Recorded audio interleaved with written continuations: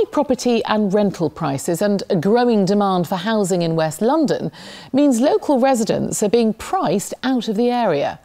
The London Borough of Hounslow is supplying new housing, but crucially tailoring it to different budgets, from social rent to shared ownership. Duncan Golestani explains.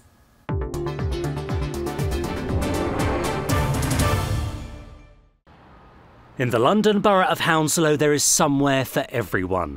Covering 22 square miles from Chiswick in the west to Heathrow Airport in the east, it's a diverse area, attracting more and more residents.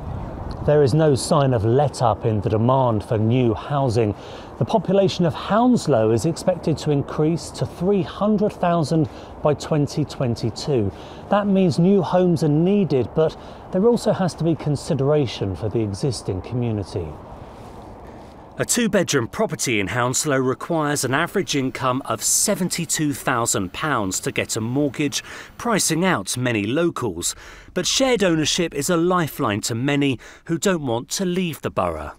There are working families who will aspire to actually own their own homes.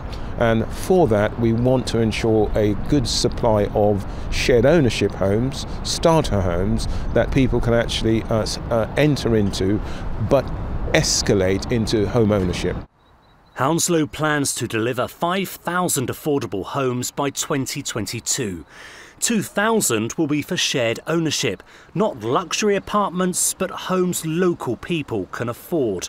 People like Sarah, who rents locally and wants to get on the housing ladder. Considering the lack of housing and the amount of people waiting to be housed, I think it's a brilliant thing. From owning to renting, making sure people can stay in the borough is a priority. That means more affordable homes for social rent. I think that's one of the biggest challenges we have, because it's not just about attracting new people into the borough, it's about the people who already live here. So we have a very ambitious council house building programme where we want to build 1,000 new homes, and those homes are for local people. To meet the growing demand for homes, Hounslow, like many authorities, has found itself back in the position of building properties. Quantity is important, but so is quality. Hounslow believes it can offer better homes than many private landlords. One of the schemes that's been built quite recently, where a leisure centre has been built, and alongside it on the same site, new housing and a park, all sitting together, working really well together. And that shows the opportunity the council's taken to bring amenities together with housing and create a much better place for people. Of course, it's not just about homes, but the facilities and services that go around them. From schools to GP surgeries, Hounslow is making sure new people are catered for while protecting and investing in the services for existing residents. It all comes down to giving people a say over the area they live in.